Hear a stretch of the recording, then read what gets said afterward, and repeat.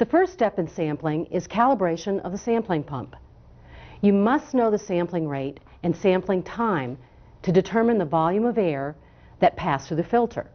Remember, for our system, the sampling rate is 1.7 liters per minute. Dust concentrations are written in terms of weight per volume of air, or milligrams of dust per cubic meter of air. The sampling rate multiplied by the sampling time equals the volume of air sampled.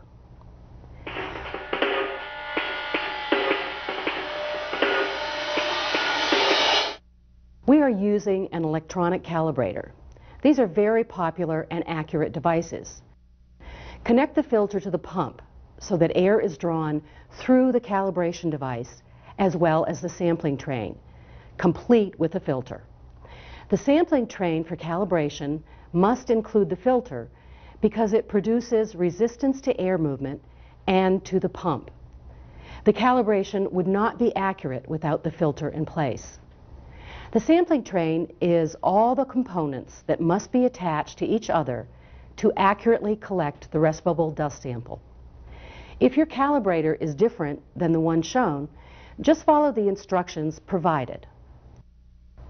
Turn on the fully charged pump and the calibrator and generate a bubble by pressing the bubble initiator button.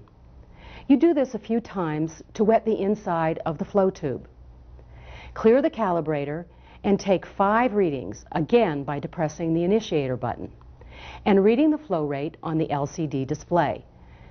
The infrared device of the calibrator notes the time for a bubble to travel a given distance, and a flow rate is shown on the display screen.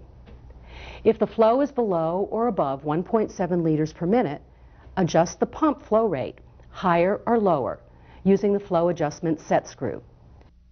msha procedure is flow rate must be within 5% of target flow rate. Pumps should be calibrated before and checked after each sampling event. A sampling event could be a day of sampling or any continuous sampling period. These readings should be recorded on your calibration sheet.